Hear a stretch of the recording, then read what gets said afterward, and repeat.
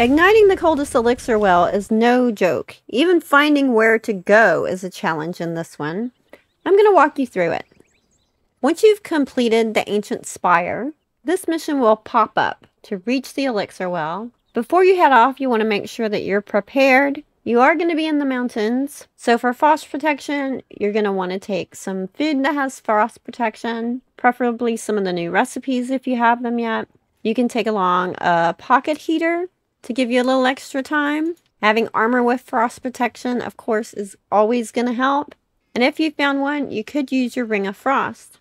Of course, we're also going to be going into the Shroud, so make sure you're prepped for that as well.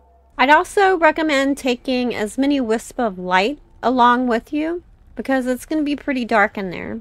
The Elixir Well that you're going to is northeast of the ancient spire and the Albanese summits. You'll also have a mission just to the east of here at the Forge of Obsidia, and so you may already have something in the area. If you've been over here like I was, you can just jump across into the Shroud. But if you don't have something in place, we're just going to jump from the spire down into the middle here. You can see the edge of the platform. I'll set a waypoint there. Come out the east side. I'm going to jump and aim to go up this canyon.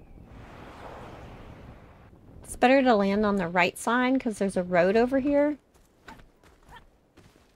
Run all the way to the top. You can take out those guys or you can just run past them. Now we're into the shrouded area. Take a left and I'm going to jump on these rocks. And I'm just going to jump and fly over all this stuff to make it to the platform.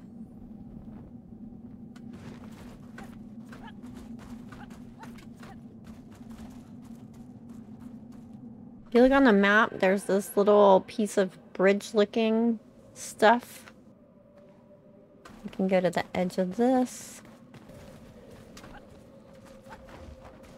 Gonna run past and ignore these guys. I really think it's easier to come from where the blacksmith mission is. Just because you don't gotta deal with these guys on the way. Now we're at our save point. So I'm going to stand here and get my shroud time up. And I head forward and there's going to be baddies that are going to meet me on this bridge. Lots of little ones and one big one. Oh, and you. Take out all the little baddies. Can stop where there's a hole here. The grate has moved and there's a chest underneath. You get a lockpick for. And now our big guy is out. Time to take him out.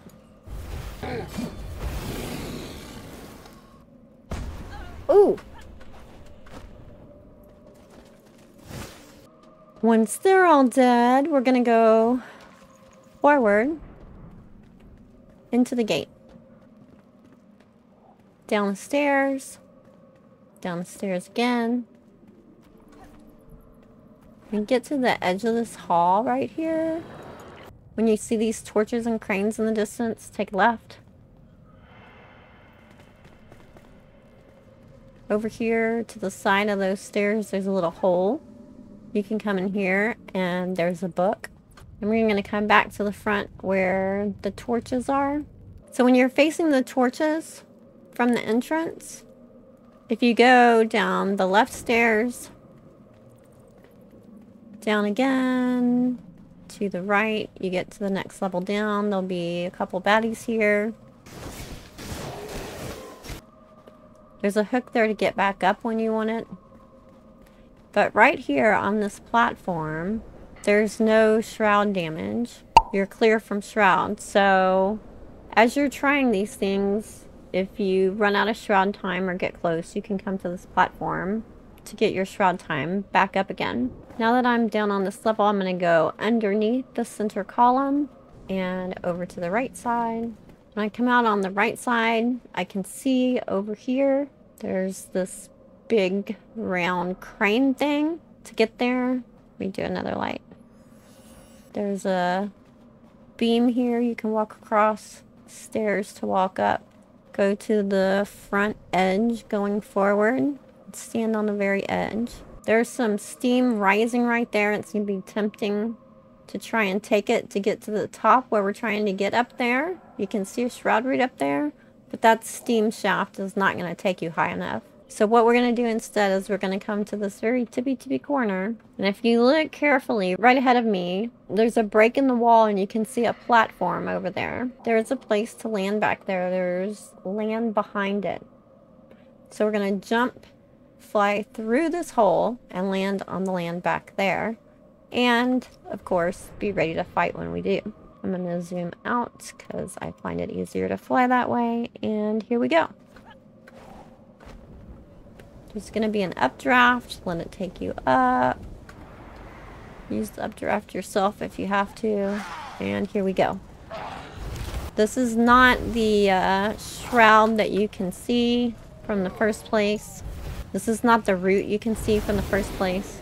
This is a different one. So chop this down. Get a breather. Break from the shroud. Get a skill point for taking out that tree. Now we're going to come back to the edge. There's this platform right in front of us with the hook on the end of it. Don't fall down there. If you fall down there, you're probably going to die in the lava and not be able to use the hook to get back up. Instead, from where the shroud root was, we're going to go to the right. And there's this other platform right here. That, if you look across, there's another shroud root on the other side. When you use this up vent to get across and be ready to fight. Here we go. Land and fight. There's going to be several bug spawners you need to take out. Remember to blow up the fire bugs far away if you can. There is also ice over here. So be careful where you're stepping. There's one directly in front of it, and there's one on either side. Take this out so I can see better, and you'll get another skill point for that. And 4. I didn't remember there being 4. So now you can get your shroud time up again. For this next part, you want to check and make sure that you have all your food eaten, any potions that you're going to drink. I would get a light going on me. And you might want to be ready to throw some greater summoning skulls to help you along the way. Check your frost resist time. Make sure that you have enough time without needing to go take a break. We're going to walk up the hill from where the shroud root was. Behind it. And up here we can see a place to grab on and go upstairs. Be ready to go before you fly up there. Here we go.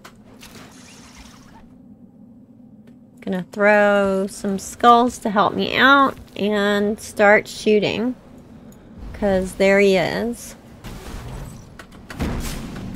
Once you get inside, there's gonna be little guys in here attacking him too. The skulls do a great job of distracting him. Watch out for him throwing that stuff at you. Ow. I tend to go in circles. And down he goes. Thanks, friends. And then you get another shroud root. Lots of skill points for this one. You'll be able to get all the excellent Cyclops guts. And if you go from his body to the north, take out a few bugs there and come around this corner. Here's the hidden chest. Epic. Once the shroud's gone, you can teleport back from here, or you can go and jump off from this platform, which will take you right back to the entrance. Leave a like if you found this helpful. And if you like get to the point guides, consider subscribing for more Enshrouded. Until next time, happy gaming.